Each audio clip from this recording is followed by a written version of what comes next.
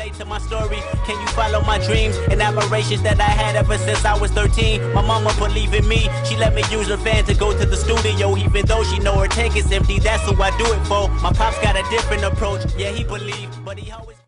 Welcome back, you guys. Your boy CK, and today we're doing the oldest draft champions team challenge, and this is pretty simple, man. The cards you see on the screen, whoever's the oldest out of the bunch is going to be chosen. So as you can see, we're going to take Big Red, Andy Reid. Welcome to the team.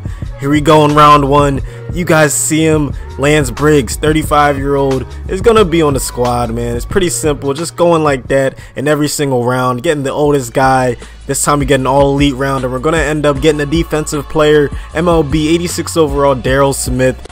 Early on, there's been some cut and dry decisions, but trust me, it's going to get a lot closer as these rounds progress. As you see, we're getting a Captain Munderland, 84 overall cornerback. The defense looking pretty good. Can we get some offensive love? And no, we're getting an all-elite round. All of them are defense except for Rodney Hudson, but doesn't matter. We're getting Aqib Talib, 30-year-old. And trust me, this defense is looking really nice so far. We finally get an all offensive round, but we're going to have to settle for a lineman, Marcus Gilbert, right tackle, 81 overall. And here we go. Some more elites. That's what I like to see, man. More defense, and this time it's going to be strong safety Patrick Chung, a card that I'm using in Mud, and I actually like him a lot. So that's a very nice pull. Round number 7. And we're going to end up with a lineman again. This time it's 89 overall Nick Mangold. So yeah, some pretty nice pulls so far. This is crazy. I did not expect this draft to be this nice. And we're going to end up with a 90 overall D tackle, Darnell Dockett. Some fire pulls in the last couple rounds, and it keeps on getting better.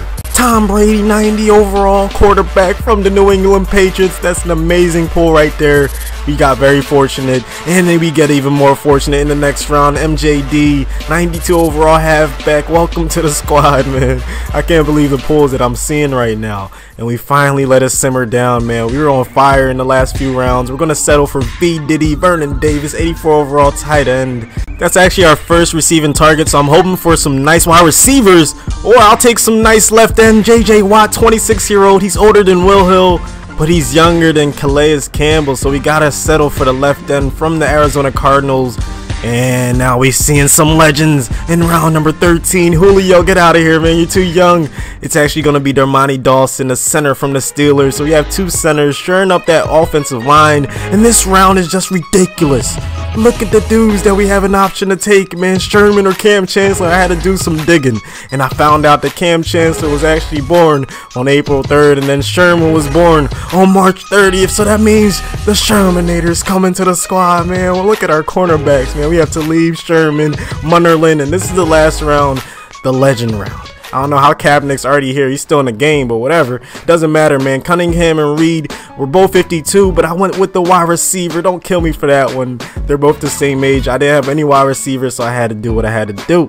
And our squad is looking pretty good, man. 83 overall. I don't think I've ever had that overall before in Draft Champions. So one of my best drafts happens to be one where we're forced to take a certain player, man. This is just absolutely insane. I actually like doing this a lot, man. It took a little bit of time just Googling some of these guys' ages, but it was still fun to do, and I'm definitely looking forward to doing something like this in the future. Hope you guys enjoyed it.